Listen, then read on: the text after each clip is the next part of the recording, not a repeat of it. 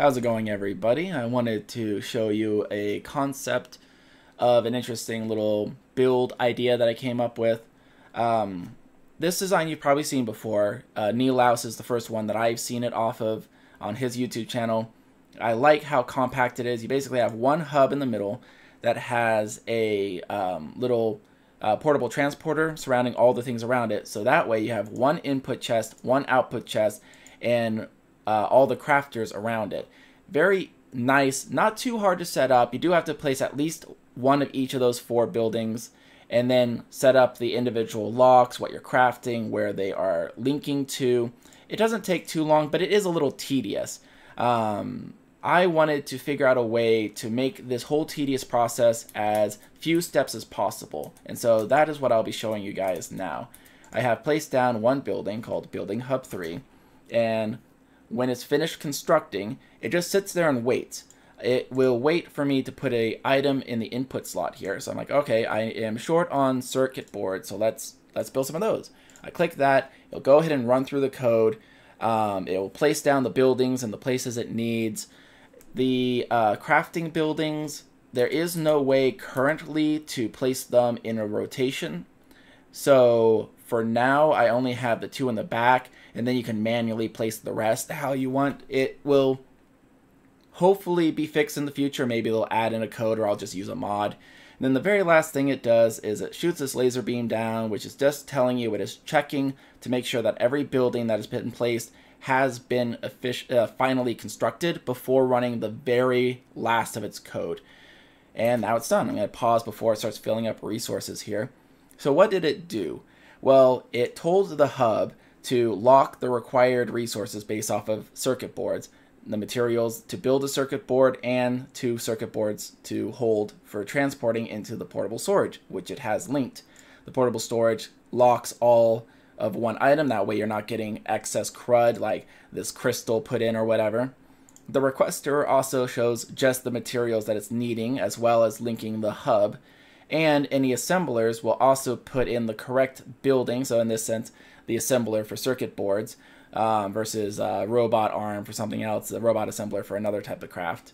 And it will also set the right craft, as well as 1 slot each of the required inventory, and it will also link the hub. So now, since this is all set up exactly how you want, you can just copy and paste it once it's been built, and shift click it around and fill up the remaining slots. So it's really easy to finalize it.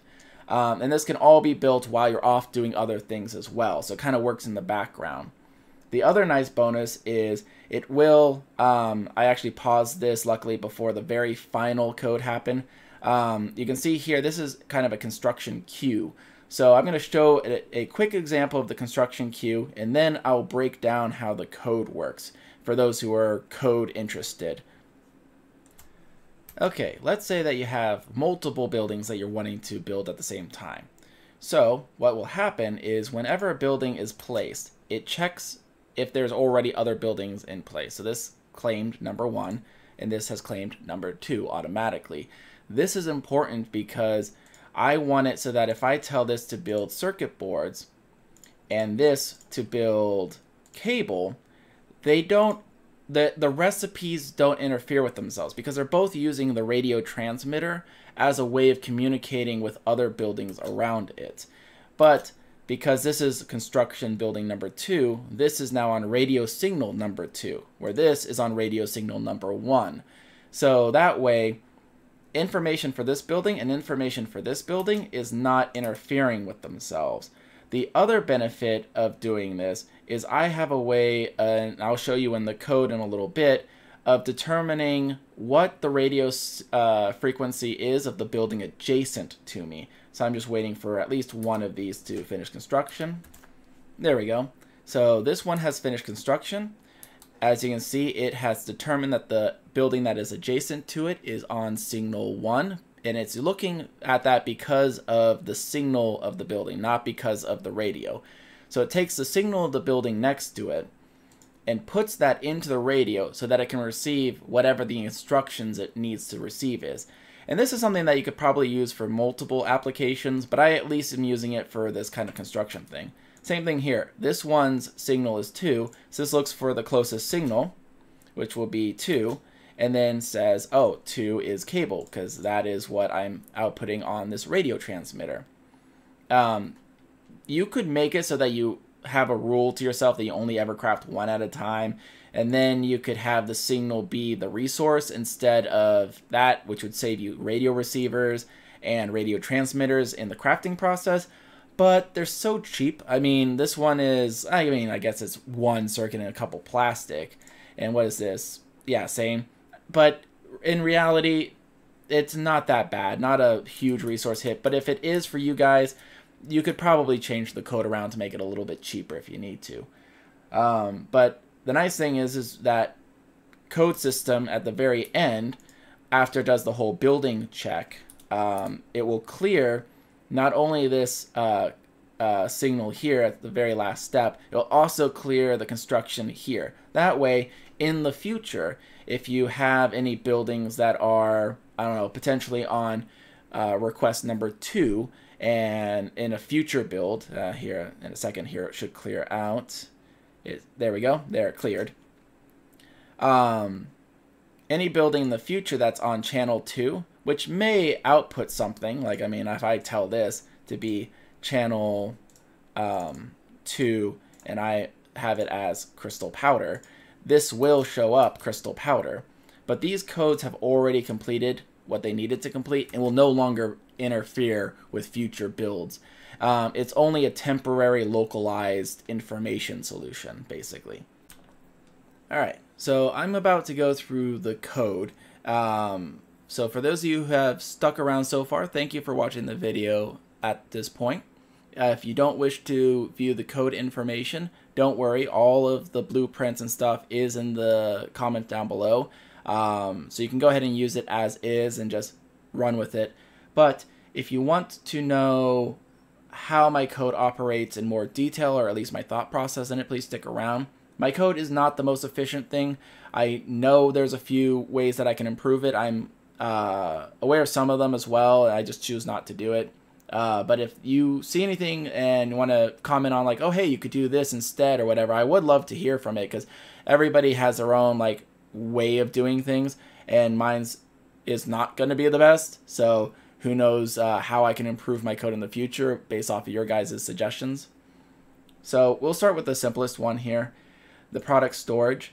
This has a subroutine that every building outside the hub has. It's called local building finder. What it does is it searches for the construction signal that's being outputted by the hub. Every hub that gets placed has a queue form, where if there's more than one building being built at the same time, the number gets stacked. That way they don't interfere with each other. This is basically, one, finding a building that has a construction. That would be the entity, as well as the value of it. The entity information, I need to make sure, and this is more of a precaution thing because it doesn't always find the closest one.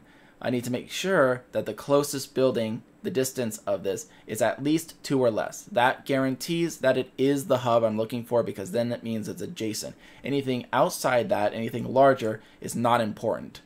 Once it finds the closer one, it will then change the radio receiver in this building to the signal and the strength of the signal that is being provided by the building. So for instance, in this example, I have this being construction 1.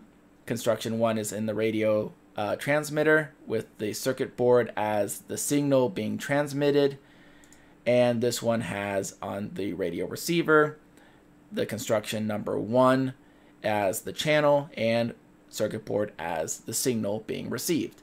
This is true for all buildings. This is how it can communicate.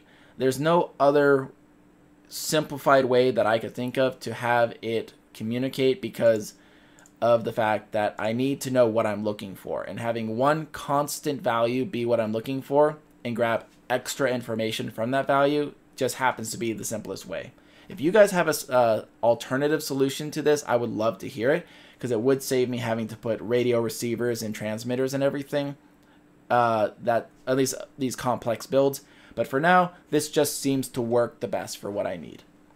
So it takes that information from the radio receiver, waits 5 ticks just to make sure the radio receiver updates completely. And once it has updated completely, take from the second slot, which is the signal slot, the value, which is circuit boards, and lock every item to be circuit board. Then exit the program. This shuts the program down and prevents it from repeating. You want to make sure you do that for anything that's using the radio receivers section, to either exit or bypass it, because you don't want future builds affecting past builds because of a signal being transmitted to something you don't want it to be transmitted to. So that is why when this gets a circuit board, it locks everything to circuit boards. The next complicated one would be the requester chest. The requester chest has a boot up thing. Basically, this starts as a yellow square. So is this a green square? It is not. It is different. So it goes down here. Same thing.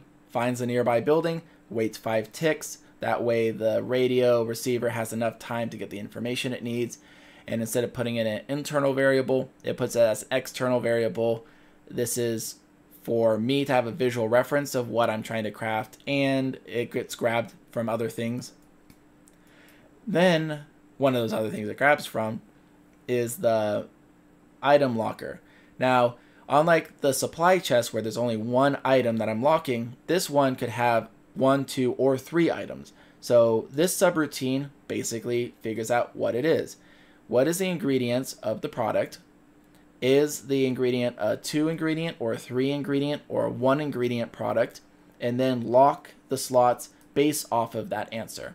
So if it is a 2 ingredient like the circuits, it will say B has an ingredient. It's iron plates or metal plates or whatever.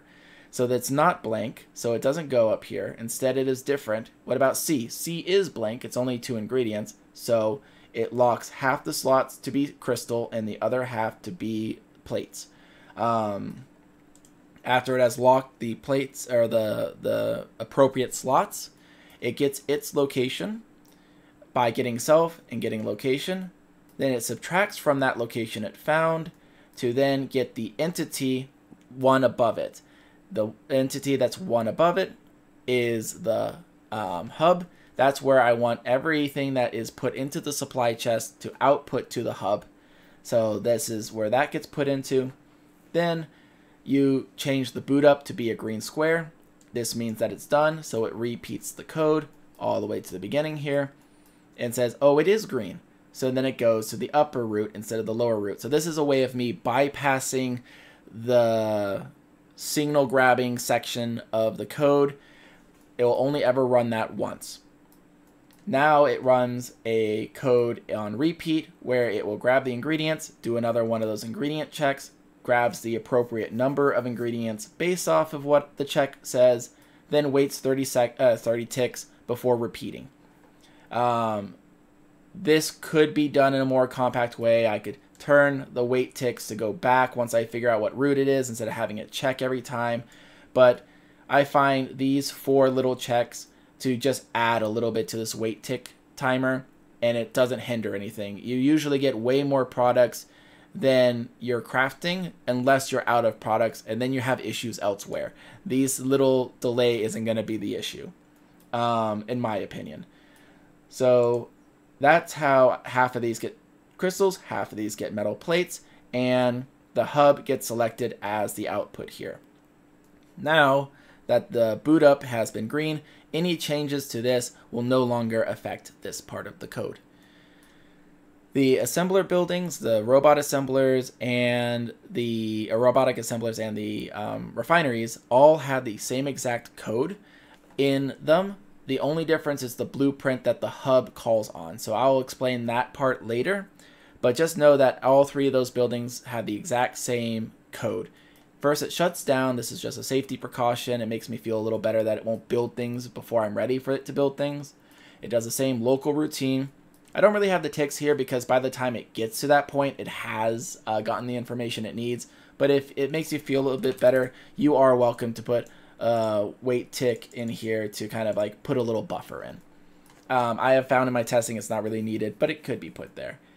Once again, it gets itself, it gets its location, it moves down 1, and gets its thing for the registry. This will be the hub again. So any crafted items will be outputted into the hub, which will then be put into the storage. I need to know what items to lock. The product doesn't care if it's 1, 2, or 3 because I only ever want 1 stack of each item. And if an item is void, has no item in there, like for instance, circuits have only 2 ingredients, the 3rd ingredient will just be an empty lock slot. Then the last one will be the item that I'm trying to craft. Then it will turn that item in this section to be infinite and to turn on the crafters. The infinite matters here because this is linked to the 2 crafters, so it will craft infinitely this product. And it will also link down here so that the display is the right thing. Because, like the other one, it exits at the end, any future changes will not change the recipe here. It is locked in place. Now the hub. This is the most complicated part, so if you stuck around this far, congratulations. Hopefully your eyes haven't glazed over too much because it might be a little bit harder for me to explain here. So I apologize if I screw up anything. I'll try my best. The very first thing it does is it checks if there's other buildings that are also in construction mode. If there is any buildings in construction mode, it checks what the highest value is. And that's basically what this loop is. It looks for the signal, grabs whatever the first signal it found, and compares it with B. B is 0 to begin with, so it is by default larger. So A replaces B. Then it repeats. It keeps doing this loop signal until every single unit with a signal has been checked with this.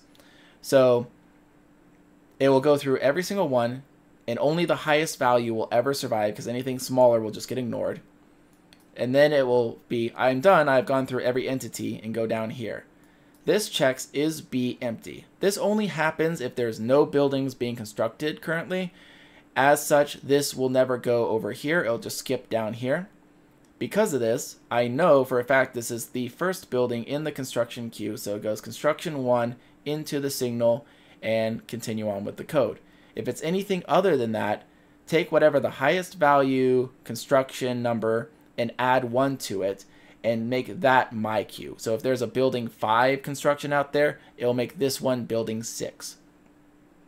After I know what my position is in the build queue, and this build queue is not so much a build 1 building, build 2 building first, build 3 building kind of a thing. It's more that it outputs a localized radio transmission, and I want to make sure that it's a consistent number and doesn't interfere with any other buildings that are being constructed at the same time. So that's what this does.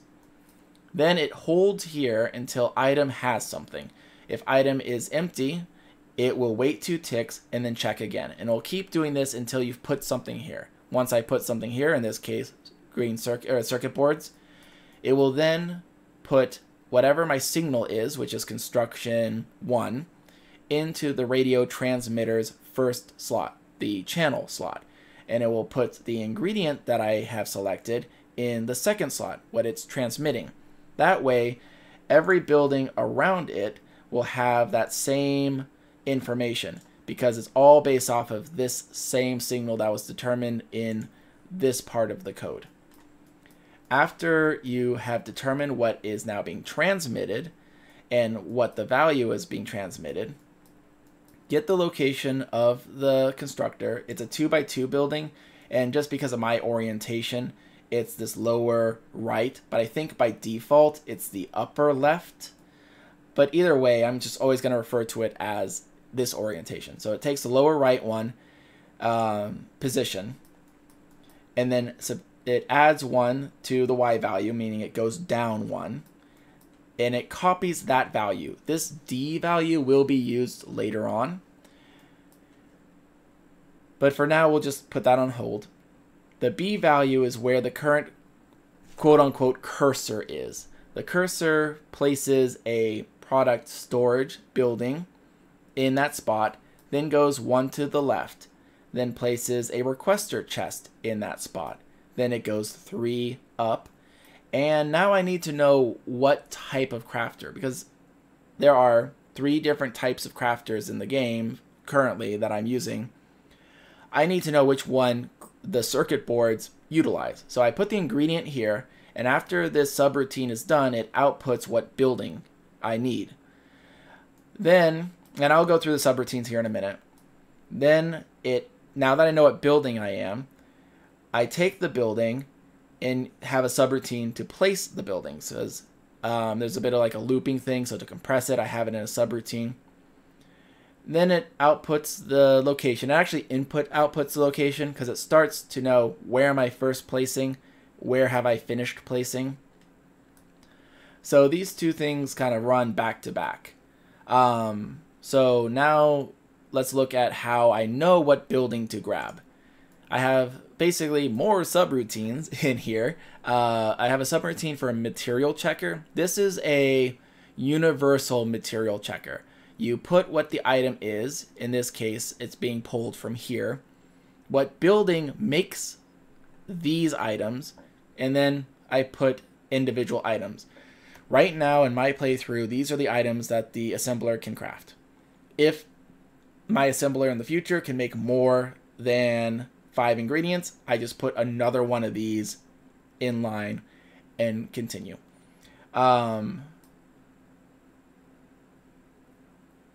I also want to check if it is a refinery, and if it is not a refinery or an assembler, the only result left is a robotics assembler. I did this because both my refinery and my assemblers can craft 4 items each currently. So this subroutine, just so you know how it works, it's very simple. It's a compare item thing. Compare this item with this item. Are they the same?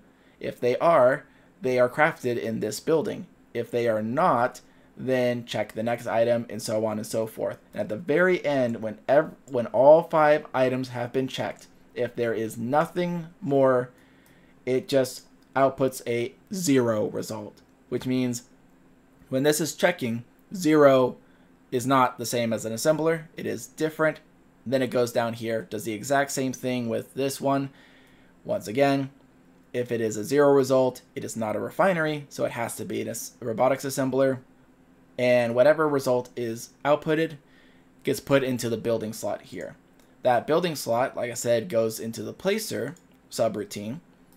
The placer subroutine says, hey, is this building a assembler? If it is, build an assembler at the location provided, then move the location 1 over and do it again. This is just a counter to make sure that I only build 2. And this counter is connected to all of these. So once again, is it a robotic assembler? If it is, build that. If it's not, it has to be a refinery, so on and so forth.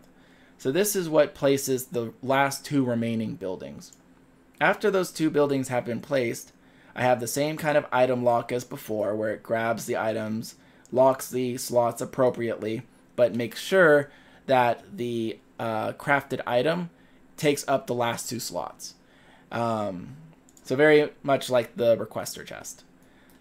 The next section of this code will grab coordinate D, the one that we were holding on to from way back then, and this will be where the supply chest, the supplier chest is, the one that's the final goods. I'm waiting for it to be finished with construction. So basically it gets an entity at that coordinate and sees, is it under construction? If it is, wait 10 ticks and check again. And it keeps doing that until it's done. When it is done, I wait another 10 ticks just as a little bit of a buffer. I don't really think this is necessary, but I like to have it there. And make sure that the storage is that. That way all the crafted final components go into the storage chest. The other reason why I have this tick is kind of a little bit of a buffer to make sure that if any items somehow made it into the hub, it doesn't go into the storage chest until it's had enough time to run its code and lock the appropriate slots. After it has stored this, I want to make sure that all the buildings that I requested to craft have finished crafting. And that's what this does. It starts off with D because that's a known starting location. And it pings that. That's what that light beam was. Waits 2 ticks and does the same thing. It checks, is that thing a crafting, a construction? If it is, ping, wait 2 ticks. And this just keeps the beam going. And it keeps doing that until it's done. The very first one will automatically succeed because I already tested it before, but just to make the code simple, I just have it start there. Then it adds 1 to the counter. This counter is checking how many buildings I've checked. I know there are 4 buildings I need to check. So after the very first building, it is smaller than 2. So then it moves 1 to the left. This is where my requester chest is. Checks where the requester is until that is done. Then it is now 2. So I have checked 2 buildings. So the third building is the assemblers. The assemblers start off 3 higher upwards. So check the first assembler. It is now 3 as the result. So it goes to the larger side of things. 3 is smaller than 4. So it moves 1 over. That's the other assembler. It checks that. And then it goes here. 4 is equal to, and now exits this subroutine. It waits 20 ticks. This is because the assemblers can take a little bit of time to run through their code. And I want to make sure that they have completed their internal code before I do my very last, my variable reset. This is a code that I use in testing a lot as well. But basically, I can put any variable here and any component here with the appropriate number that I want. And all it does is it copies a 0 value or a blank value into each of them. That's all it does. So it's a very universal way of clearing information from specific integers. I can even clear it from like D's and B's or whatever I need it to. So this just wipes it clear and then exits. So at the very end of the program, it will clear this one, and this one. So now there is no more building 1 under construction, which means this will no longer be outputting a value of circuit boards to the channel construction 1, and I can have another building in the future be working on that channel without any interference. So hopefully you guys caught all that. Hopefully it was helpful or educational in some way, shape, or form. And if you have any questions, just let me know. I'm gonna leave because my voice has shot. So you guys all have a wonderful rest of your evenings. Goodbye.